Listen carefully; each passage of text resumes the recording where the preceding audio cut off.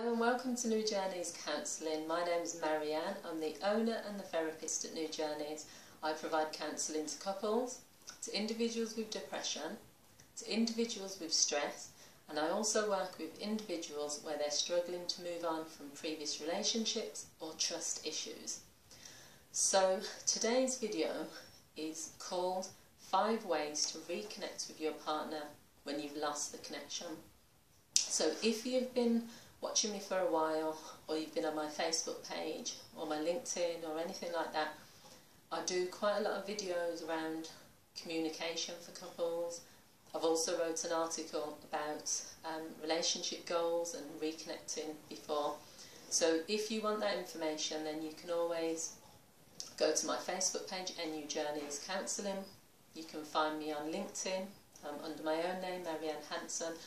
YouTube and New Journeys Counselling. There's lots of places you can find me, but obviously if you're watching this video you found me here, so you can subscribe and you'll get similar videos.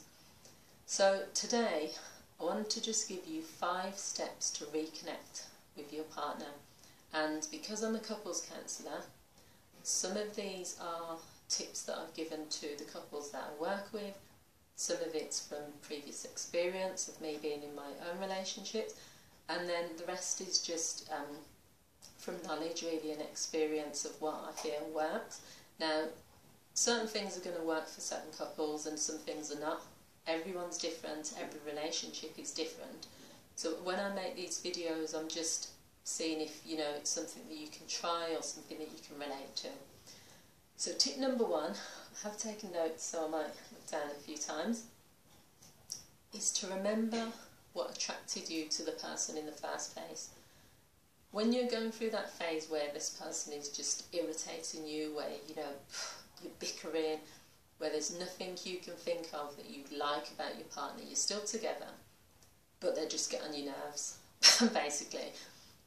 One of the ways that you can reconnect and stop viewing them as a irritating person, someone that you just want to leave you alone, is to try to remember what attracted you to them in the first place. There's something that you fell in love with or you liked. There's a reason that you're still together. So if you can reconnect with that tiny thing, sometimes all the other things that are irritating you at that particular time will disappear, or they might not seem as big. So that's the first thing to try and do. Try to think about, it could be anything little. Maybe you were attracted to your partner's personality, maybe it was their smile, maybe it was the way they used to make you cups of tea, that if it's the small things, I think it's kind of giving you permission to say, well, yeah, they're getting on my nerves now, or we're not getting on at the moment, but I know this is still something that I find attractive about my partner. So tip number 2 is compliments. Okay?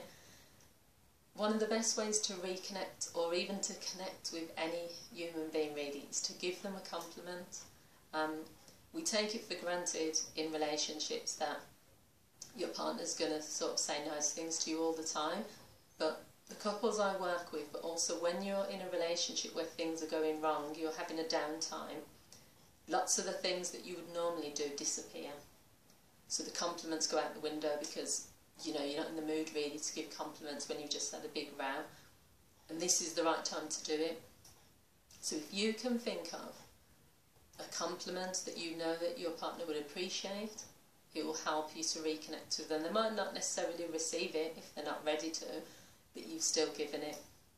So maybe say something about how great they are with the kids, how wonderful they are at making sure you feel okay. It could be anything, how beautiful they look, it could be anything, but just, I would say compliments are a great way to reconnect. The third thing is intimacy and affection. So I'm not talking about, having to get really physical, whether it's to have sex or whether it's to, you might not be at that level. When you disconnect from a person, it can be hard to even want to be around them physically or to even have them touch you, because what happens is you're building up this resentment, or you're building up anger, or whatever the feeling is. It means that person is at arm's length, And that's why some of these things are to help you slowly reconnect. So what I would suggest is don't try and force it into being, you might be in two separate rooms, so the idea of them saying, right, my partner's going to move back into my room and we're going to have this great sex life that we used to have, that might not happen because that's too much. So what I'm suggesting is create the intimacy and affection slowly. So it could be starting with you sitting on the same chair when you're watching TV on the sofa, sit next to each other. It could be just a kiss on the cheek. It could be a hug.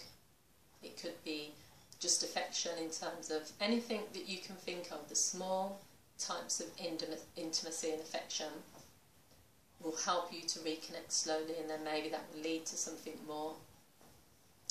The fourth thing is open heart conversations. What I mean by that is to where you really connect and share your feelings with your partner.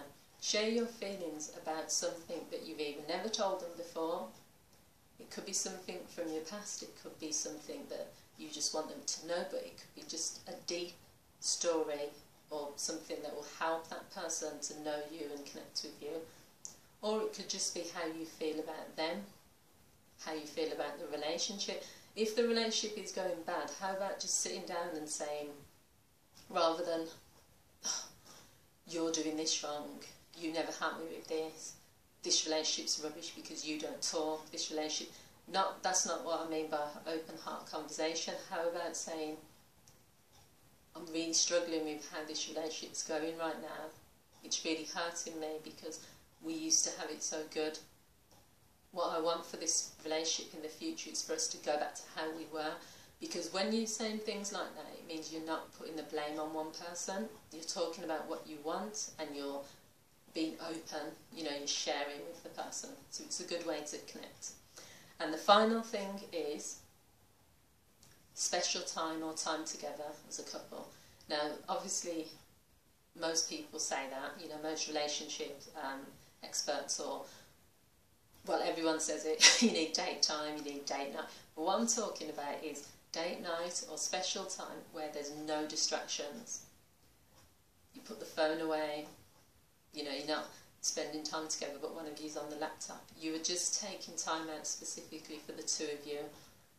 You can't reconnect with a person when the connection's gone if you don't have that time to yourself, because it's really easy sometimes in a relationship to distract yourself so that you don't have to be with the person. Maybe you spend time doing everything with the kids purposely sometimes because to avoid the person. Maybe you've got in-laws living with you, so that means you don't have to spend as much time. Maybe you spend longer at work. There's lots of, when you're not getting on with a person, there's lots of ways you can avoid connection. So this is a good way of you reconnecting. Book a table, go out for a meal, just the two of you, leave your phones at home. Even better, instead of being indoors, why not, with the weather being nice, go for a long walk together, just the two of you. Hold hands, walk up some hills somewhere, do an activity that you both enjoy. Whatever it is, the key thing is that you do it together, and then it's time to reconnect. So I hope you found this video useful. If you are a couple and you feel that you've lost that reconnection, or if you're an individual and you just find that you can't connect with relationships that you've been in, or that you can't leave the past in the past, then please get in touch. You can email me at nujourneys@yahoo.com, or you can find all my other information on my videos. And please leave your comments. I love to hear what you think of the video, and you can subscribe, you can like, you can share if you think it would be useful for others. Thank you for watching, and see you soon. Bye.